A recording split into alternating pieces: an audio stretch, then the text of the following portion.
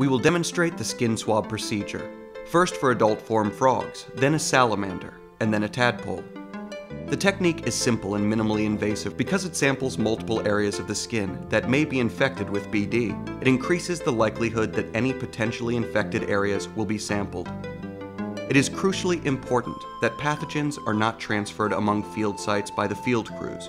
Thus, all equipment, such as dip nets, must be cleaned with a 4 to 6% solution of bleach. This is the product easily found in all grocery stores.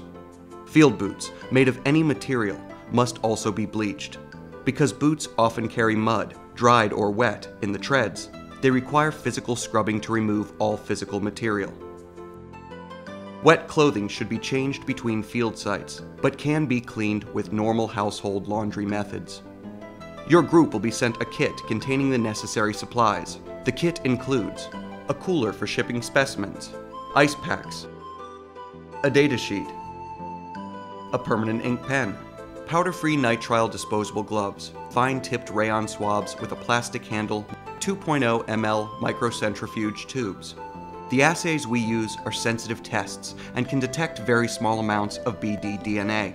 This is good for detecting animals that have very low-level infections with BD, but increases the likelihood that samples from a non-BD infected animal can become contaminated with BD DNA from an infected animal, resulting in a false positive test result. Therefore, it is very important to take precautions to avoid sample cross-contamination.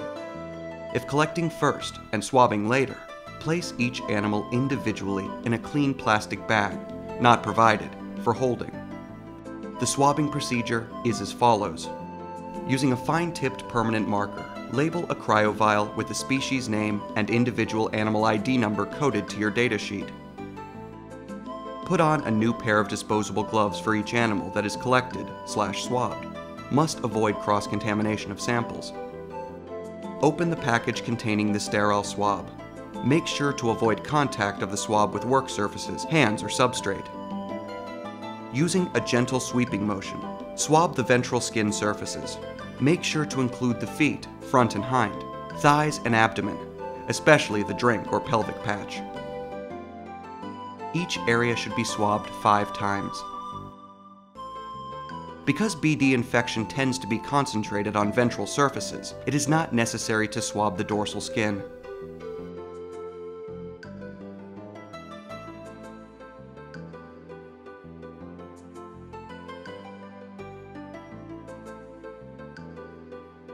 Release the animal at its site of capture.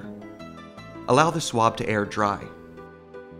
Do not allow the swab tip to contact work surfaces, hands, or substrate.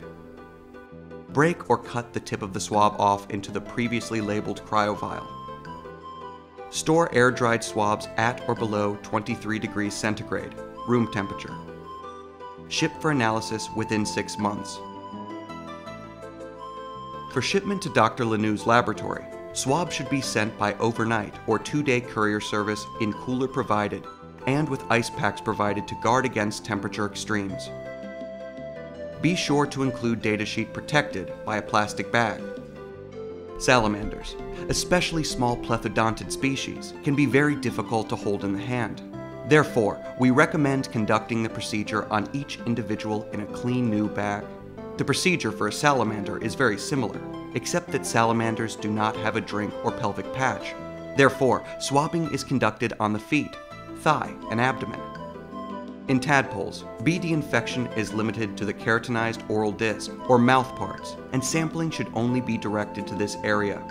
A gentle approach is encouraged and is sufficient to gather the data necessary. If an animal is covered with dirt or vegetation prior to skin swabbing, effort should be made to manually rinse these extra materials. Animals may be gently rinsed with clean water prior to sampling, but vigorous washing should be avoided because of the potential to also rinse off BD-infected skin cells or organisms. If rinsing with water is used for cleaning, the water should not originate from the animal's enclosure or environment. In this video, we have shown the technique where the swabs are physically cut off into sample tubes using fine scissors. Some workers may prefer to simply break off the swabs. If instruments are used to cut the tip of the swab into cryovials, a freshly disinfected instrument must be used for each sample. To disinfect instruments for this purpose, Dip in 70% ethanol. Commercially available vodka will also work, followed by flaming with a lighter or an alcohol lamp. Avoid using bleach solutions for disinfection because this can degrade BD-DNA in swab samples, which could result in false negative test.